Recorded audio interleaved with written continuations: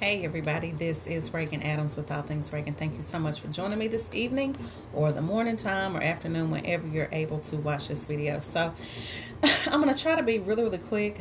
I know some people are enjoying the holiday. Well, it's not a holiday, I don't guess, but Halloween. I don't have any younger kids, so I have one daughter who's 13 going on 55, so she feels like she's too old, and we never really, to be honest, celebrated Halloween, so it's not a thing in our house. So she didn't want to go anywhere, and that's cool. So anyway, I wanted to pop on here. I was going to actually save this video for tomorrow, but I don't think I'm gonna have time to do it. My day is kind of busy. Ooh, trying to take my shoes off, which I should have done earlier. So I don't kick my ring light over. But anyway, for those who wanted to see my eyebrows, I got them done today. They are permanently done or semi-permanent. It's a little swollen right now, and they are a little bit red because it is a tattoo on your eyebrow. But other than that, I love them because they look natural. I didn't want anything too overstated. I don't wear a lot of makeup, or I don't wear it at all, so I want it to look as natural as possible when it came to my eyebrows. So these are it. And Shantae You Slay did them. It took about an hour and a half. The most part, or the longest part, was her actually what she calls mapping the eyebrows, so like making sure that you like them and doing all the configurations and all of that stuff. So I do like them. I'm very happy with them. They look very natural. So now we have to go through the healing process, and I have to go back and have them because they're going to fade, and I have to have them filled in again, and then I'm done. So anyway, so I wanted to kind of talk about something that I noticed with my friends, and I want to talk about apologizing. So not apologizing when you haven't done anything wrong, because when you do something wrong to somebody, or you hurt their feelings, or if there's a misunderstanding, you absolutely apologize. I want to talk about apologizing when you're trying to do good for yourself and other people feel like you're trying to rub it in their face. So example, one of my homegirls, and let me just be clear, the people that I surround myself with are very positive people. They like to get money. They like to work hard, and they take care of their household. And I like to try to say that I do the same. So I actually want to always try to surround myself with people who do the same. And so one of my homegirls called me this morning, and we were just talking. And she said, I don't want to feel like I'm bragging, but she made a substantial amount of money yesterday with somebody. And she told me how much she made, and they gave her some extra money. And I was just like, man, that's dope. Like, I'm glad, because she works hard. You know what I'm saying? We all work hard. And so when you work hard, you should be able to see the fruits of your labor. And one of those fruits may be extra money. And she said, I found myself wanting to tell people that I made X amount of money, but I didn't want to rub it in anybody's face. And I was like, what?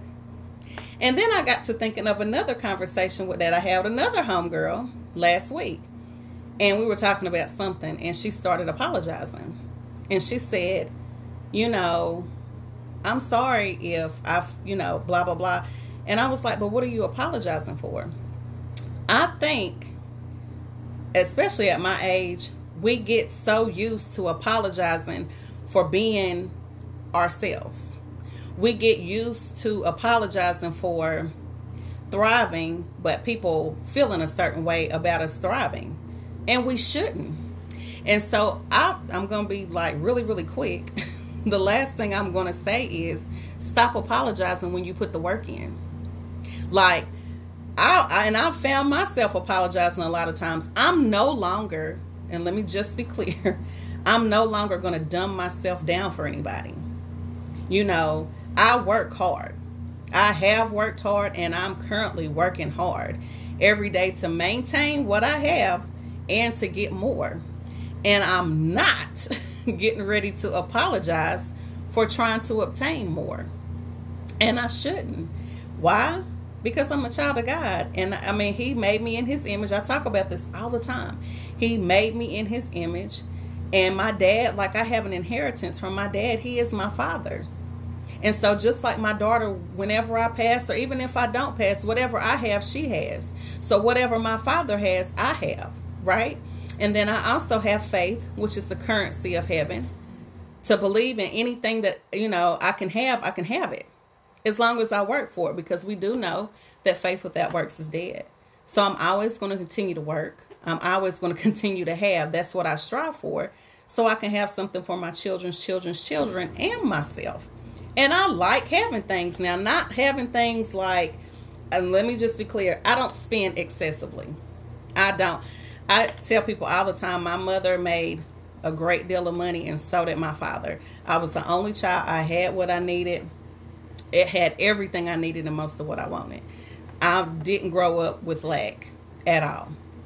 But one thing my mother instilled in me that I still carry to today is that I know how to spend money. So, and I talk about this all the time, my degree is in fashion merchandising. So when I graduated from college, I went straight to corporate.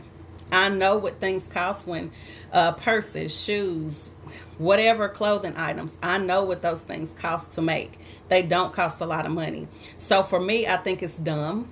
Sorry, not sorry. To spend a bunch of money on somebody else's name and making them rich, when I would much rather spend it on making my name great and somebody paying me. Now, if you want to have a couple of items, here and that. Now, I love Louis Vuitton. I absolutely love Louis Vuitton. I do. But I'm not getting ready to go and buy a whole bunch of stuff with Louis Vuitton's name on it. I'm not getting ready to go buy a whole bunch of Gucci. I'm not getting ready to go buy a whole bunch of Coach. And I'm not hating on anybody who does. If that's what you choose to do, that's on you. But I can't. Like, I don't care how much money I have. I physically would not even feel right spending money on that, because to me, that money can be used for land. That's just like with cars. Like, one thing my husband taught me a lot, but one thing, he was into cars. That was his thing. He loved cars. Our house used to look like a car lot. We had so many at one time. But one thing he taught me was cars depreciate. So he always wanted me to have the best car, but it wouldn't be like, he was like, you can have a new car if you want to, but as soon as you drive it off the lot, it's going to depreciate. So what he would tell me to do is, or what he would do is, he would get like the top of the line. So let's say give you an example. It's 2021 now. He would probably get a 2008, 2009, where it started, because most of the time they don't change the body style of cars often. So he would get the the latest date of the most recent body style and just get it fully loaded. So you're still kind of getting the same car, but you're not paying all that money for it, and you still are cool. You know what I'm saying? And most time, which I'm gonna do a video about this probably sometime this week, is just because it's newer doesn't mean it's better. I have my own personal story with that. That's something that happened last week. So for me, my thing is, when I buy a car, I buy my car to pay it off. And have it as long as I can. Get a very good quality car, and then try to get it and pay it off. Make sure it's fully loaded. It's got all the bells and whistles and all of that stuff. But I don't want a huge car payment. For what? So I can impress somebody? No. I don't care nothing about that. As long as I can get to A to B and I'm comfortable and my car is clean and it looks nice to me, that's all that matters. Because I'm trying to stay out of debt. The only debt I have is my student loan. That's it. And my mortgage. That's it. Both of my cars are paid for. My house, I'm working on paying that off too. And my student loan, if, buying her up and get itself together. So, for me, spending money on stuff, on other people, I don't want to do that. Give me land, something that's going to yield money back to me, right? And so if I'm actively working hard to make sure that I have a comfortable living, I'm not going to keep apologizing to you for stuff that I do. I'm just not. And some people like sitting in a seat where they can try to judge you. Oh, she thinks she's all that. Oh, because she's doing this, and she's trying to tell us this to show off. No, that's the position you sit in. Because here's the thing. I love to see women doing well. Like, that's just a thing for me. When I see women, I like to see everybody do well. Let's be clear. But I love to see women thrive, especially like single mothers or who the odds were against them. Women who have like a story and beat the odds. I love to see them thrive. But I love to see anybody thrive. But women or women that have a hard time, excuse me, or didn't get a fair shake in life, I love to see them beat the odds. So what do I look like? And they're thriving, and I'm sitting on there hating on them, because that's what I'm doing. You don't have to apologize for me. If you took time to get your weight off your body, if you took time to pay your debt off and you're debt free, if you took time to work really hard, so now you're vacationing, overseas somewhere, if you're taking care of your kids, if you're doing anything, you should not apologize for having those things. Why? Because you worked hard to get them. And so that is all I wanted to tell you today. Just stop apologizing. Stop apologizing for having things that you worked hard to get. And I was having another conversation today just about like backbiting. Like, Black folks, we got to do better. Like, we really got to do better. We have to do better. Like, what I have been running into, especially locally, let me just be clear, in Knoxville, and that's another reason I do a lot of business in other states, because the problems and they're not necessarily a problem, because if it feels like a problem, I just don't deal with it. I'm good at just going on about my business. I don't complain. But what I find here doing business in Knoxville among our people, our Black women, is that you say you want to help and everybody come together and we're going to do this, that, and the third. But in the background, you got something bad to say. Oh, she said, and because you want to be the one. You want to be the main person who's getting all the accolades. You want to be the main person who came up with the idea. You want to be the main person. And here's the thing. I don't care anything about being in the front. And if you know me, I love being in the background anyway. I love being in the background. I'm telling you, I never wanted to be in the front. God pushed me to the front. I hate speaking in front of people, but I don't have a choice.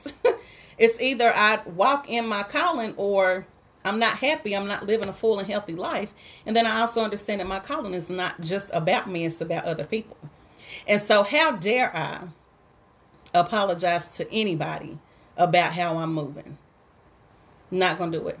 And when I say that again, I'm not saying if I hurt somebody's feelings or, there's a mishap, I'm definitely going to apologize for that. What I'm saying is, if I'm working hard on my business, if I'm working hard on my credit, if I'm working hard on my relationship, especially if y'all listen to me, when I pop out with my man, just know I worked hard.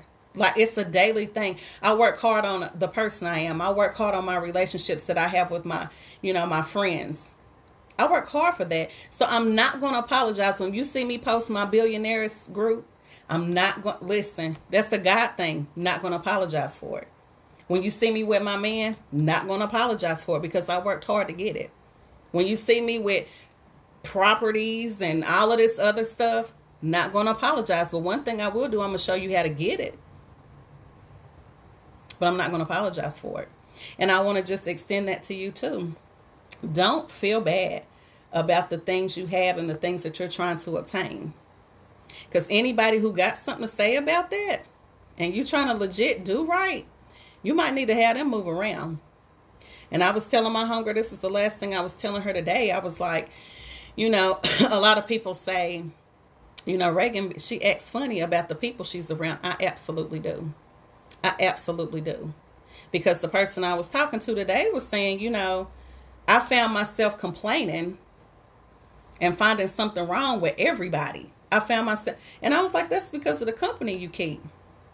Like, I have to be in spaces where I can talk to somebody, and if I'm having a bad day, they're able to lift me up with whatever they got to say. If you complain, like listen to me. I'm not playing. Nobody I hang around, nobody I talk to, nobody complains. I don't like complainers. I don't like when people complain. Because you can come to me with the problem, but we got to have a solution behind that problem. Because I'm not going to sit there and listen to it. I'm going to be honest. And with my life, how it is set up right now, I'm very strategic in who's around me. I'm strategic in who I deal with. I'm strategic in, my business stuff and I'm in purpose and on purpose with it. And that's how you have to be. And some people want to still stay connected to these people on this one level when they're meant to be up here. But you got people who are here and you're scared to go higher because you're still trying to appease the people down here. Absolutely not. Absolutely. Listen to me. Absolutely not. It's time to come up. And it's time to stop apologizing for where you're going. I'm not going to do it. And you shouldn't either. You shouldn't either. You work too hard. Listen to me. I sacrificed a lot. And I'm nowhere near where I want to be right now. Nowhere near it. But I can see the steps that I'm taking. The people that I'm surrounding myself with. Like, I was just thinking about the billionaires group today. Like, what a blessing they all are. What a blessing they all are. Not just to me, but they're just a blessing to even be associated and be in the same breath as one another. And those are the type of people I want to, surround myself with. Right? So anyway, I drug this out a little bit longer than I needed to, but I was just feeling really passionate about it and wanted to talk to you guys about it. And don't feel like you got to apologize when you're working hard. You might need to check your circle, which I talk about all the time. If you're dating somebody raggedy, they bringing you down, you're trying to lose weight, get right, get money, just be better, and they're hating, tell them to move around. Now, if you're married, I'm not talking to you because I don't miss anybody's marriage. But if you're dating, there's like men are like buses, women are like buses. One comes every 15 minutes. It may not be the one you want, but the right one will stop when they need to. And matter of fact, side note, it may not even be time for some of y'all to be dating. Let's just be clear. Because you need to focus on what God told you to focus on as far as your career and your family are concerned. Ask me how I know. Anyway, you guys have a blessed night. I am Regan Adams with All Things Regan. And Regan says, I think it, I see it, I do it. Good night.